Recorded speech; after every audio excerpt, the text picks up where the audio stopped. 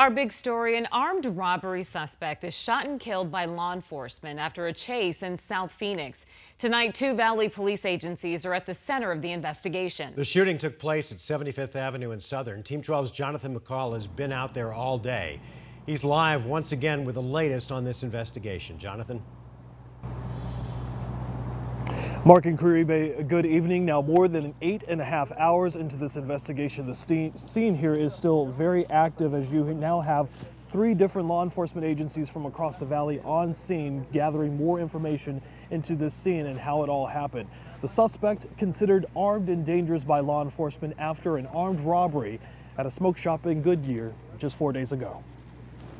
Tonight, the search for answers is underway after Goodyear police and Buckeye SWAT were involved in the shooting and killing of an armed robbery suspect, Sky 12 capturing the aftermath of the scene at 75th Avenue and Southern.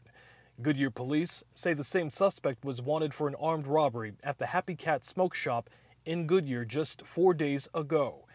Goodyear officers, along with Buckeye SWAT, tracking the suspect to an area near 75th Avenue and Broadway. When they attempted to apprehend the suspect resisted, and less lethal means were used to try to get the suspect into custody. That then triggered a chase between the suspect and law enforcement that finally came to an end as officers surrounded the suspect's car.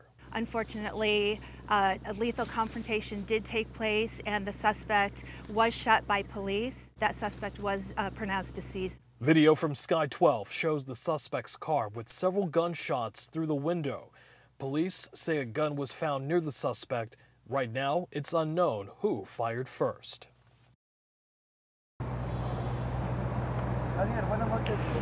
Lots of questions still unanswered tonight, but a couple of things that we are learning. The worker involved in that initial armed robbery earlier this week, we're told, was not hurt.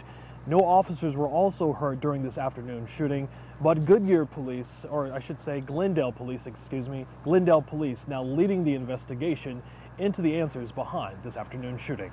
We're live tonight in Laveen. Jonathan McCall, 12 News.